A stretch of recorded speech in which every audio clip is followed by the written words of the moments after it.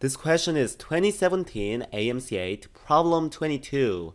In the right triangle ABC, we have it.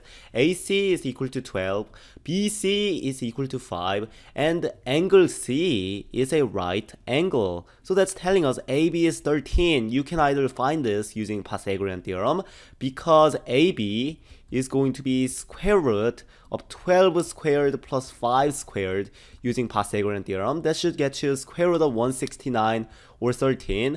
Or you may have the Pythagorean triple 5, 12, 13 memorized. So when you have 12 and 5 and we have a right angle, the hypotenuse is going to be 13.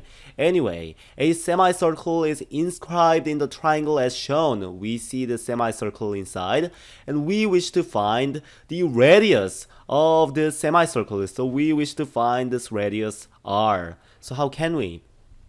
One thing you may say is that usually circles are easier to work with than semicircles. So one thing we may try out is to not extend, but really reflect this triangle once more. So we have the same congruent triangle on this side and continue to draw this circle one more time. And then we're going to have the entire circle sitting inside. But how is this going to help us? You may remember that area of a triangle is equal to the radius times semi-parameter, the inradius times semi-parameter. Let me make sure. Inradius times semi-parameter.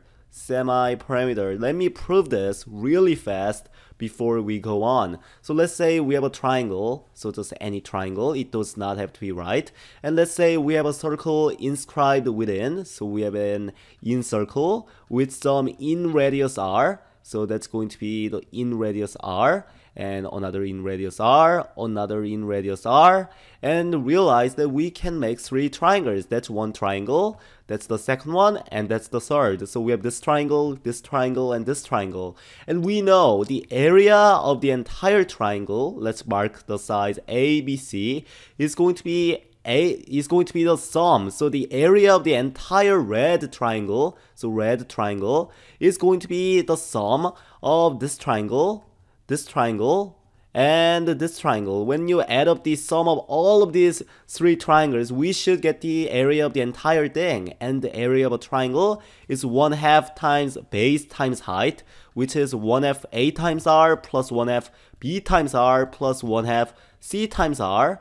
And we simply get 1/2 r, factoring it out, and a plus b plus c. And we know a plus b plus c is a parameter, so we have parameter over 2 and r, and parameter over 2 is also known as semi-parameter s. So we have shown the area of a triangle is r times s, but you may have this memorized to begin with.